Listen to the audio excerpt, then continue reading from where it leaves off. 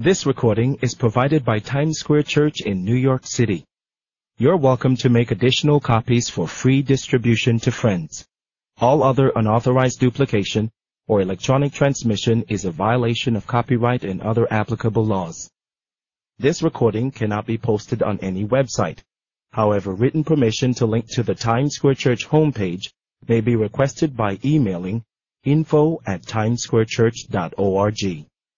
Other recordings are available by calling 1-800-488-0854 or by writing to Times Square Church Tape Ministry, 1657 Broadway, New York, New York, 10019. Now, Father, you have prepared this word, and I need strength. I asked the choir to pray before the service that helped me preach, and that's to just pray that God would cause the word to find its place in hearts. Holy Spirit, I need a supernatural touch from you, and we give you this word. Speak clearly to us now, I pray in Jesus' name. Amen. Would you turn to Psalm 77, please? Psalm 77. God has not forgotten you. I'm going to start reading at verse 1, Psalm 77. I cried unto God with my voice, even unto God with my voice, and He gave ear unto me. In the day of my trouble, I sought the Lord. My sore ran in the night and ceased not. My soul refused to be comforted. I remembered God and was troubled. I complained and my spirit was overwhelmed. Thou holdest mine eyes waking. I am so troubled I cannot speak. I've considered the days of old, the years of ancient times. I call to remembrance my song in the night. I commune with my own heart, and my spirit made diligent search. Will the Lord cast off forever, or will He be favorable no more? Is His mercy clean gone forever? Does His promise fail forevermore? Hath God forgotten to be gracious? Has He in anger shut up His tender mercies? And I said, this is my infirmity, but I will remember the years of the right hand of Most High. I will remember the works of the Lord. Surely I will remember the wonders of old. Have you ever known depression? Have you ever known what they call the blues and you don't know where they came from? You can't pinpoint it. It's not just one issue. It's not one thing. It's just so many things hitting from all sides, and you can't explain it. I'm not talking about a lifestyle. I'm not talking about somebody with a bipolar problem or some long-standing mental problem. I'm talking about Christians, especially, who have these experiences. It's not something that is constant, but it comes to you. It's just a depression. It's a despair that comes upon you. Now, I thank God that I don't happen to be living in that, and that's not how this message was birthed in my heart. But I've known these times, that this sleepless nights. Has anybody here had that here where you were so worried, you were so perplexed, you were so concerned about things that were happening around you, you couldn't sleep at night? That's what the writer of this psalm was talking about. He said, God, you're keeping my eyes open. I can't even close my eyes. And he said, what's happened to me? He said he could not even be comforted. No one could comfort him. He was beyond comfort. Nobody could say a word. Nobody could speak to him because of what he was going through. His name was Asaph. Now, Asaph was a musician. He was a singer. And he was David's choir director. A man of prayer. A true man of prayer. A man who sat under godly teaching and preaching. Asaph sat at David's table. He heard David give his heart to all of his staff. He heard David say, the eyes of the Lord are upon the righteous. His ears are open to their cry. This is the kind of preaching he sat under. David said, I sought the Lord and He heard me. And He delivered me from all my fears. This poor man cried, the Lord heard him and saved him out of all of his troubles. Now, we know that Asaph was a praying man because he said, I cried unto the Lord with my voice. We just read it. And He gave ear to me. He heard me. He said, I know that God hears my prayer. Did a survey. Someone did a survey in the United States about prayer. I believe it was in the New York Times magazine section. Majority of American people believe that God hears prayer. But only a small number believe that He answers. Asaph is a man who's in a condition now of depression. Something has come upon this praying man. This man who sat under divine teaching. A man who taught others. Now, Asaph wrote 11 of the Psalms. And you hear him in chapter 78 when he's talking about Israel. He's correcting Israel. He said to Israel that you have troubled the Lord. You have prayed and you've sought Him, but you have not seen His answers. God has not been answering you because of sin. He corrected them. He sang about God answering prayer. Surely, as a choir director, when David was given a song of the Lord, he was given a new song and he handed it to the choir. Surely it came into the hands of Asaph.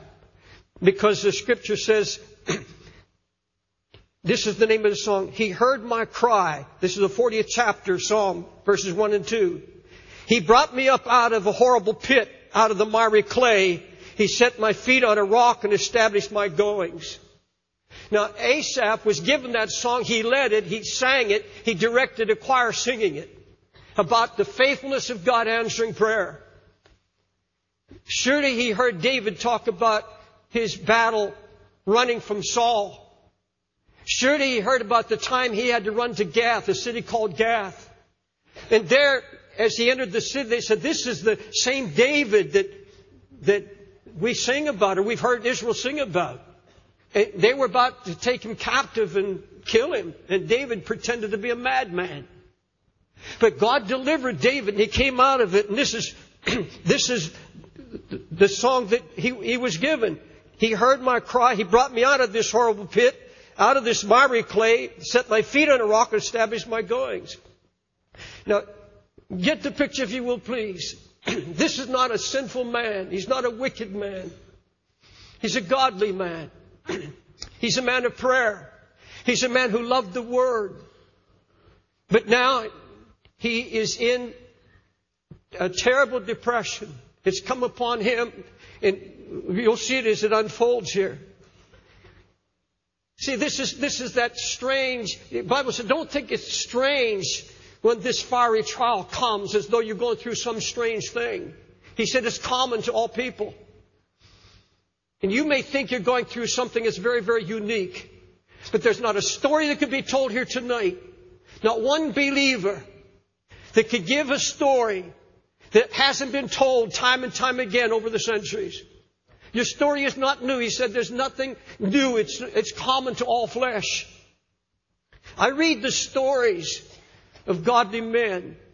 Now, I study, I pray, I seek God for messages when I preach here or anywhere in the world. But my recreation is reading the stories of the Puritans and godly men. I have their life stories. I collect old books, for example. My daughter helps on the website and brings me stacks of these old books. And of course they cost money. They're not free. But that's my recreation. And I read the stories of great men of God, praying men who fasted and gave their lives. You wouldn't know them, most of them. I don't read books unless they're at least 100 years old. I read some, but most my books have been written over 100 years ago.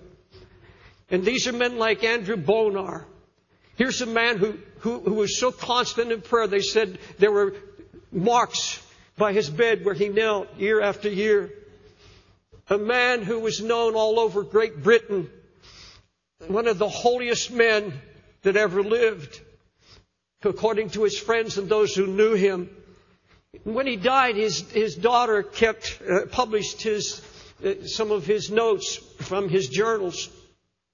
And I was reading it this past week, when I was preparing this message. This is a godly man. See, what I'm trying to tell you, godly people go through these kind of tests. And the more you pray and the more you seek God, the more eligible you are. The more probable that you're going to go through tests like nobody else goes through. And listen to what this man says. He's in his 80s now. And he spent the last 30, 40 years on his face before God. I read through his journal, and the whole journal is about Jesus and his walk with the Lord. But you find these places, you find experiences, incredible experiences of what they called melancholy in those days, which we now call depression. Listen to what he said. I'm falling behind in my heavenly race. God is not using me in conversion of souls like He used to.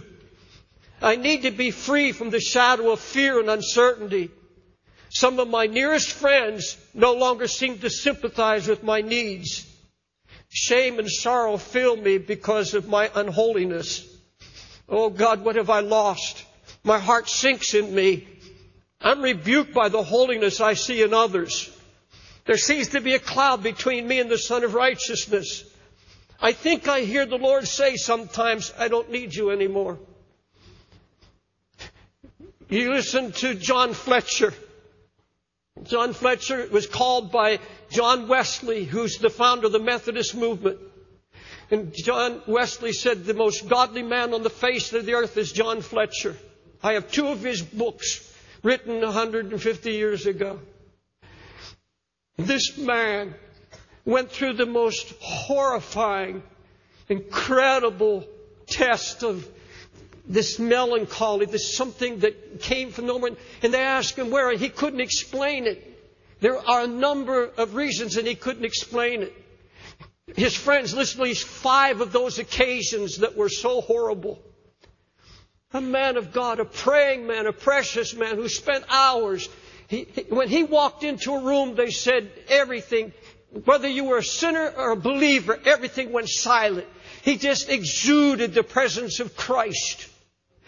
Holy. Some people are almost afraid to talk in His presence because the Holy Spirit and Christ came through him. And yet this man went through terrors at times in his testing of despair.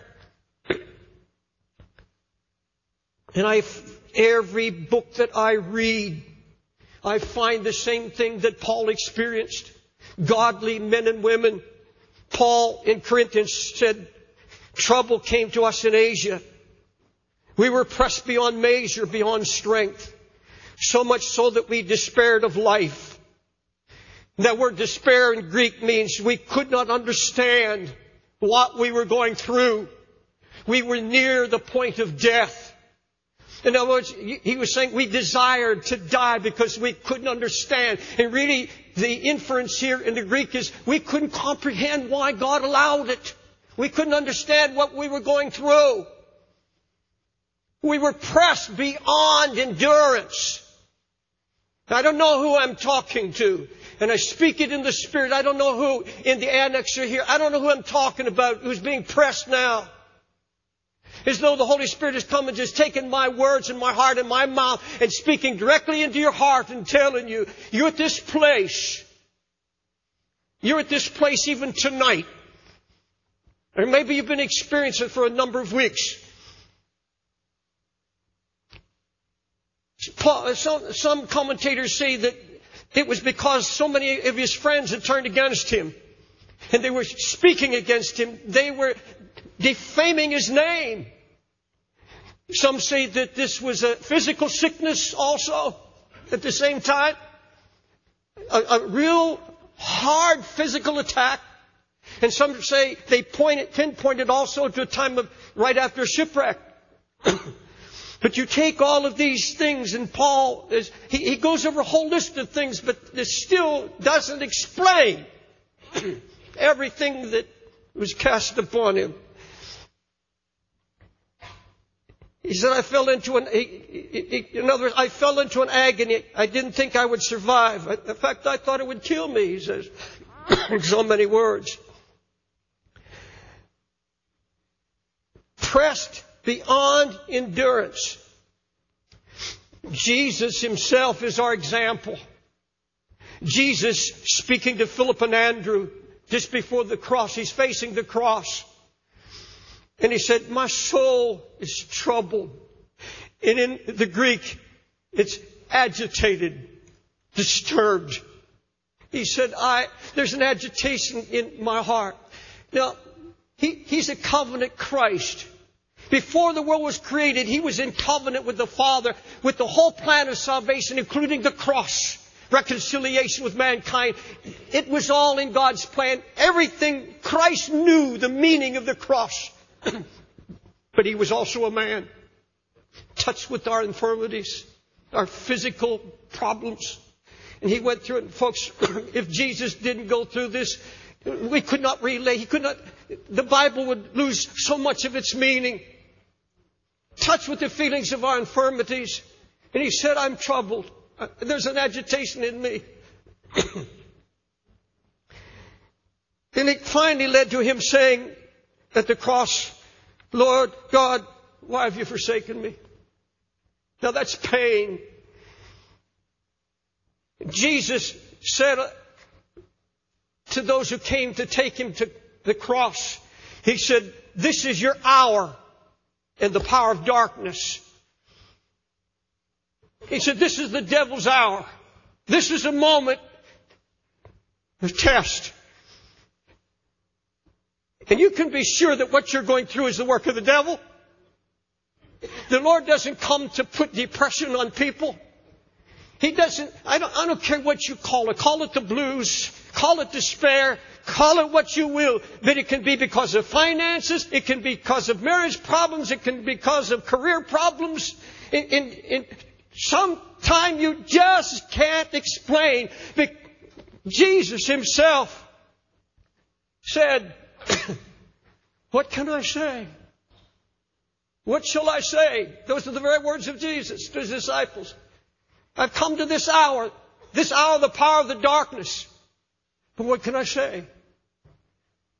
I can't fully explain this to you except that God has allowed, the Father has allowed this moment, this hour of darkness. He knew the glory was going to come out of it, but he said, what can I say? Have you ever been to that place where you can't? Somebody asks you, why are you down? Why are you going through what you're going through? He says, don't ask. I can't tell you. Sometimes you may be a wife, you can't even tell your husband. Your husband, you can't even tell your wife. They can't probe the depths of what you're going through. Now, folks, recently, this past week, in fact, I've been here 17 years in this church now. I think it's 17 going 18 years. And I've got stack after stack. I saved all the messages. And they're in notebooks.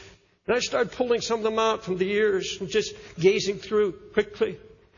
And so many times, the same with Pastor Card, Pastor Neil, Pastor Patrick, every pastor and everyone's been in this pulpit.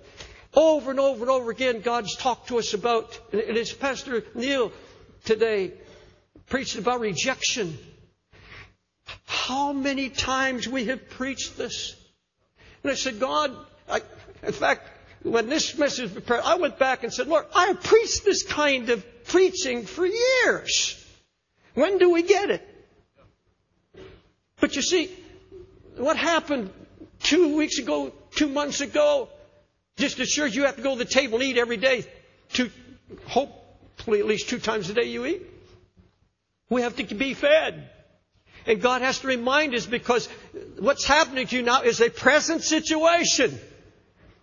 And sometimes you can't remember all that we've been taught. We forget these things. So the Lord brings it back because He knows exactly who is in the building. And sometimes He'll let you sit through a message that doesn't apply to you.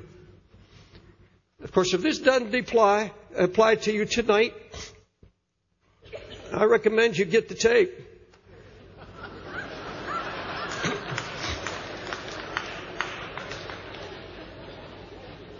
For next month. next week.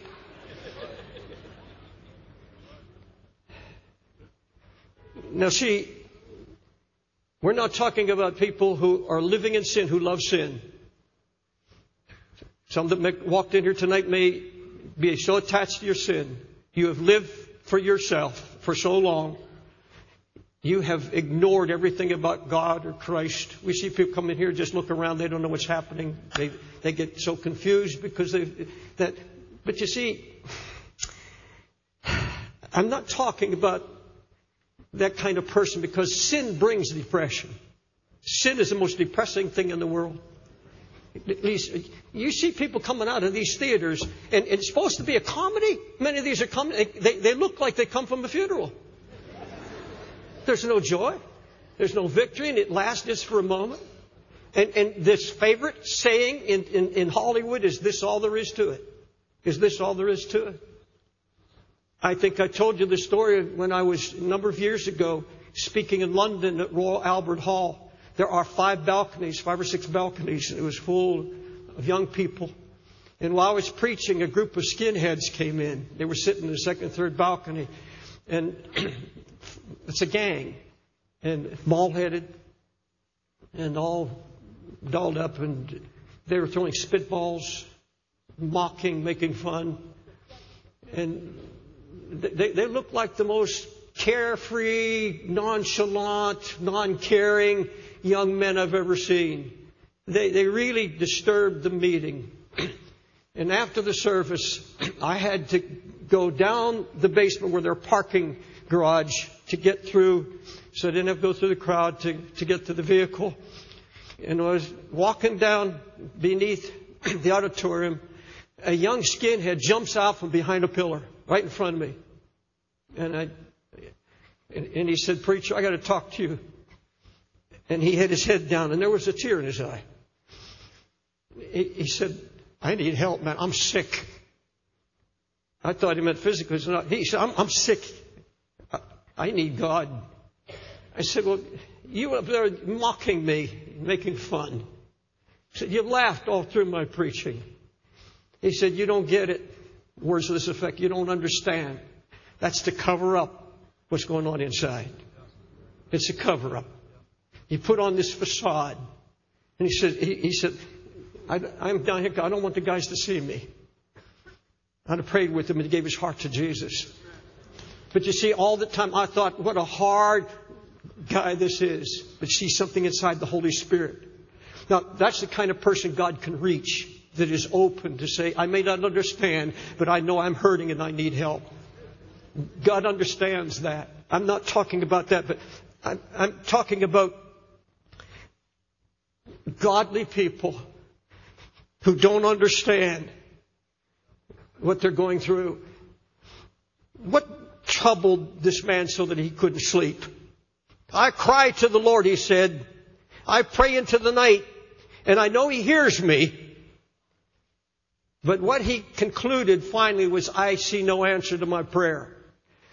We just read, I pray, I cry out to God, and I know He hears me. I cried unto God with my voice, even unto God with my voice, and He gave ear to me. But he concludes, when you read the context, he concludes that God doesn't answer him. God answers David. God answered Israel. God answered others. But for some reason, God is not answering my prayer now. And I tell you, there's nothing that adds to despair than to think that God hears you but doesn't answer you. He hears, but He does not answer your prayer. What a horrible condition that is for a man. He goes on, he said, "I remembered God and I was troubled. I complained and my spirit was overwhelmed in me. And I considered the days of old and I remembered my song in the night." And he said, I keep remembering my walk with the Lord. I keep remembering the songs that I've sung, and I remember all of the times I've spent with the Lord, and I remember all the good things He's done for me in the past. But he still can't pull himself out at this moment, because he's remembering these past experiences and other hard testing times. He remembers, see, I've been here before, I've been through this, but now he's in a situation now that is so far beyond anything he's ever known. Beyond any test he's ever been tested with. At the end of his rope. And this is what he said, I complained. Will the Lord cast me off forever? Is He never going to be favorable to me again? Has His loving kindness ceased forever? Has His promise come to an end? Has God forgotten to be gracious?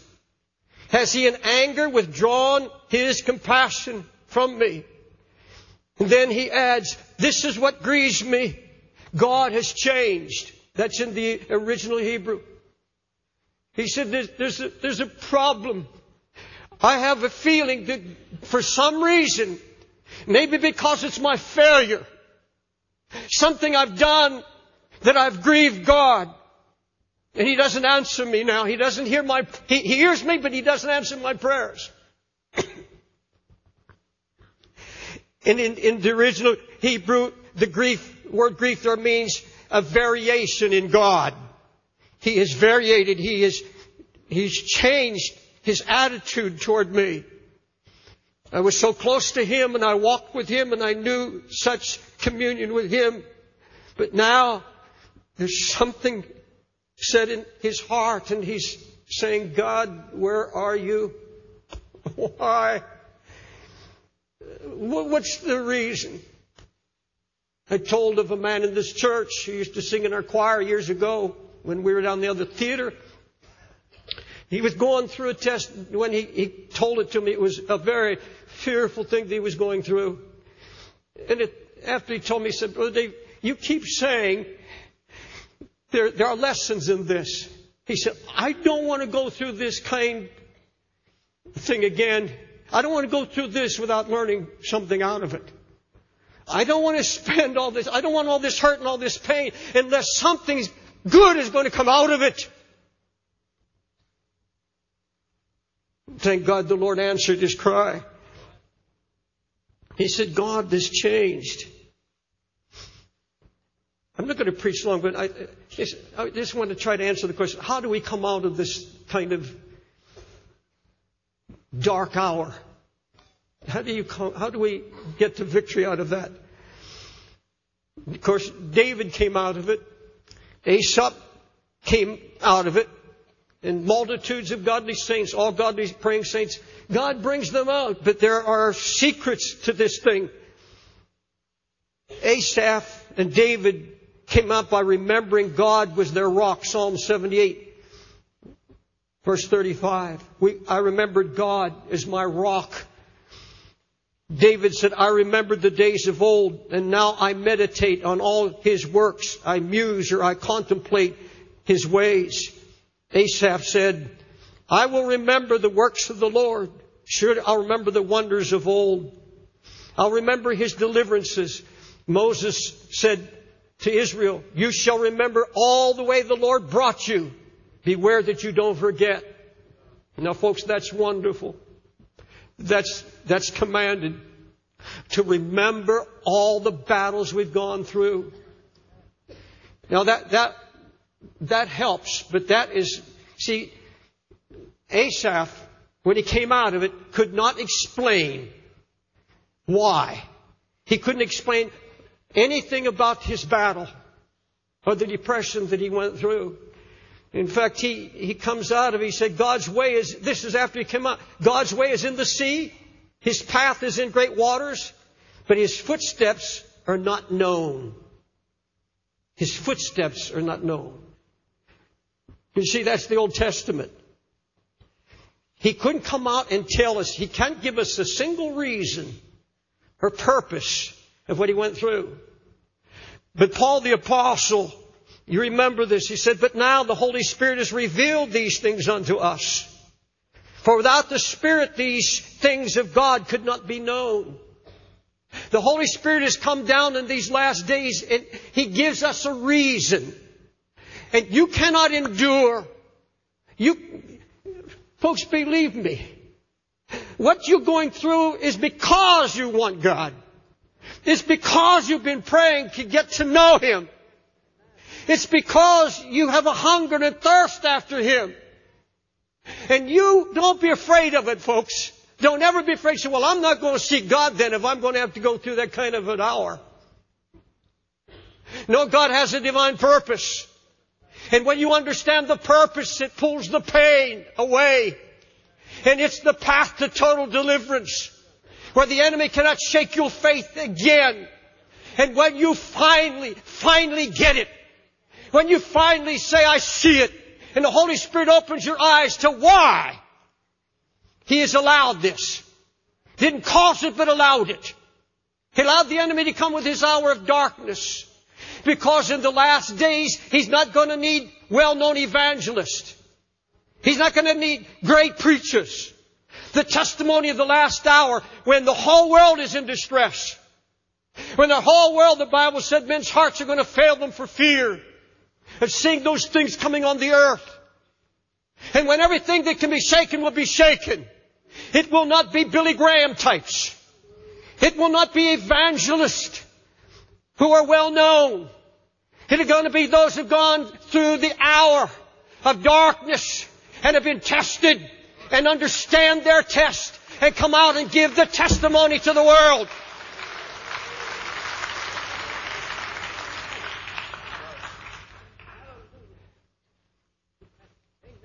I want you to go to 2 Corinthians to see 2 Corinthians first chapter, and I'll show you the reason before we close. I want to show you why you're going through what you're going through. Now that means if you are praying, trusting believer. First chapter, 2 Corinthians. Begin to read at verse 3.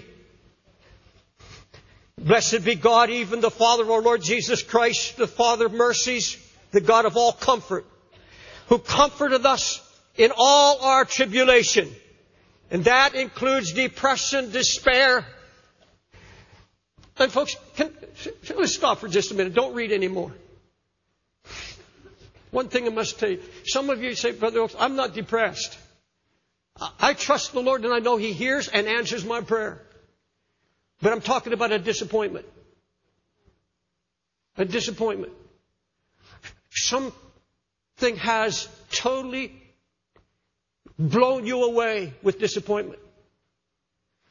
You don't understand it. You have no concept. Why? And there is deep inside a disappointment, not with God, but just a human disappointment because you say, Lord, after all the seeking and trusting and praying and going through so many battles, now you bring this. I'm just disappointed. We don't blame God. We try to analyze it and figure it out. Folks, quit trying to figure it out. It's right here. Go back with me now to 2 Corinthians first chapter, verse 4. Who comforted us in all our tribulation, that we may be able to comfort them which are in any trouble, by the comfort by which we ourselves are comforted of God. For as the sufferings of Christ abound in us, so our consolation also aboundeth by Christ. The more suffering, the more comfort, in other words. Did you hear me? The more of the suffering, the more you are a candidate for consolation and comfort of the Holy Ghost. And whether we be afflicted, why? It is for your consolation and salvation. Oh, my beloved, can you hear that in the Spirit? People's salvation depends on it. People's eternal future hangs on your seeing and understanding that God has allowed this to bring you out as someone who understands the Holy Ghost comfort.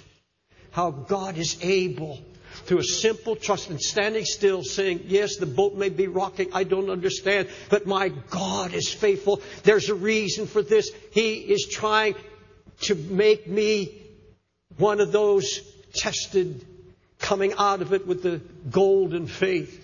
Faith is pure, or more pure and precious than gold. And whether we be afflicted, it's for your consolation and salvation, which is effectual in the enduring of the same sufferings which we also suffer. For whether we be comforted, it's for your consolation and salvation. And our hope of you is steadfast, knowing that as ye are partakers of the suffering, so shall ye also be of the consolation. For we would not, brother, have you ignorant of our trouble which came to us in Asia. We were pressed out of measure above strength, so we despaired of life. We had the sentence of death in ourselves, that we should not trust in ourselves.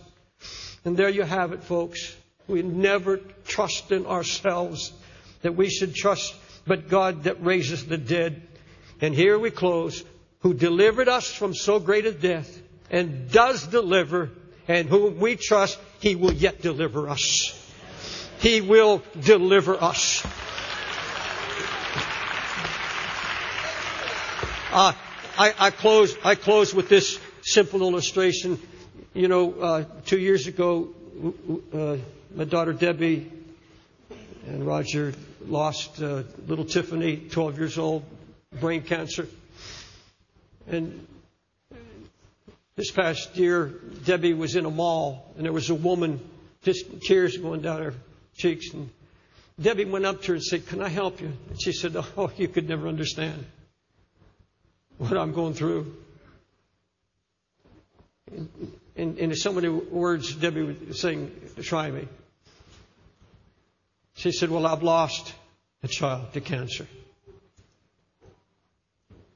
And there in the mall, God just opened up Debbie's heart and told of her hour of darkness when she laid her little daughter down. And out of that came the sweetness. Pastor Carter preached her funeral, and he mentioned about the sweetness that came out of the jawbone of the ass. And that was fulfilled. The prophecy was fulfilled to the letter. And now Debbie has a ministry now, ministering to those who write to us from around the world who've lost children, a child drowned in a swimming pool, all kinds of problems. And Debbie can talk to them. I can't, but Debbie can. And some of you are going to be able to talk to people no preacher in the world could talk to, could never minister to, because of what you have gone through. And you believe what the Scripture said. The Lord says, "I'm teaching you how to comfort by you finding comfort through the Holy Ghost in your own life." I can say like Jacob. It's been test after test after test. But I tell you one thing. God's never once failed me. Never once has He failed.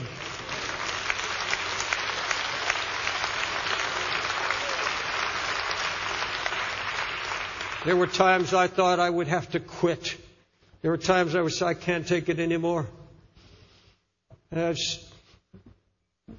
When Debbie was rolled up in a fetal position, cancer, and then a hole in her stomach, and I go out in the hall and say, "God, no more." But God delivered us time after time after time. Now I can put my arms around Debbie and comfort her.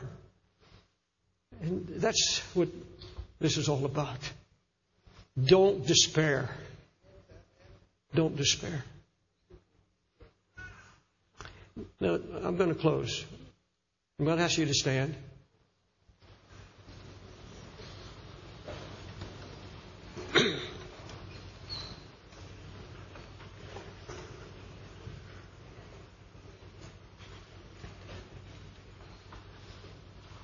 Do you understand that this may be just for 5 or 6 or a dozen people here? I don't know. But my part is just to obey the Holy Spirit and preach what He tells me to preach. So, if you're here tonight, and I sense in my heart, and this will be short, I sense in my heart the compassion of Jesus tonight reaching out to you and say, "Don't let the devil lie to you anymore. Don't let him lie that God is not hearing you. God is answering in His time and His way. If God says no to what you prayed for, it's because He knows it would destroy you or hurt you, and He's going to do it in another way, and at the end it's going to come out right. It'll come out according to the mind and the heart of God. But for those who are hurting tonight, those who say, Pastor Dave, something you said tonight, it came from God to my heart. I want to ask God to use me to help lift this from you. And if you don't get anything else, please understand. It's God at work. It's not the devil at work. It's the devil who tries to initiate these things, but it's God who turns all of these things around. He turns it all around for good. Let Him comfort you tonight. If you're here and this message is for you, you come and we will pray together. In the annex, just go to the lobby. They'll show you how to get down here. You come down this. Up in the balcony, go to the stairs on either side and come down. I'd like to pray with you and believe the Lord. If you don't know Christ, or you've walked away from Jesus, if you've been slipping away, your heart's grown lukewarm or cold, I want you to come and join these, and we'll pray with you now. You can leave this house tonight changed by the Spirit of the living God. The Holy Spirit just gave me something for somebody here tonight. I don't know who it is, but the message is simply this: what you fear is my plan. What you fear, that which has brought discouragement, disappointment to you, is all a part of my divine plan for your life. And there's nothing to fear but fear itself. Nothing. You have no reason to fear. You have no reason. Folks, there are gospels being preached in America now that if you really are walking in the Spirit and you really know Jesus, if you're walking by faith, you don't suffer. Well, folks, that's contrary to everything in this book. It's contrary to everything in this book. And folks, when those people who live under that kind of gospel and preach that and try to practice it, when hard times come, when somebody dies in the family or sickness strikes, they fall apart. There's nothing there. The Lord's saying to you right now, please understand. He's not mad at you. No. He has never loved you more than He loves you now. In your struggle and in your pain, He's never loved you. But you're going to have to open your heart right now to receive that love. You're going to have to let Jesus embrace you tonight. And I'm going to ask that you would take a step of faith right now.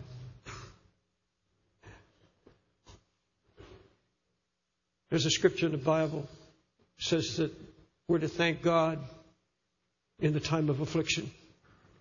We're to give Him thanks even in the time of hard affliction. Would you just lift your hands? Pray this to me right now. Lord Jesus, I thank You for everything in my life that You have allowed. And I thank You for the promises that You're with me in the trial and through the trial. And You said You would take me through the fire, through the floods, and You would deliver me. And I would walk free. Cleanse me, Jesus. Touch me tonight. And I believe You for healing, for deliverance. And thank You, Lord. I will not be afraid. You've not given me the spirit of fear. And I say to the whole world and to Satan and the powers of hell, Jesus is in me and with me, and He shall not fail me. Now give Him thanks. Just give Him thanks. This is the conclusion of the message.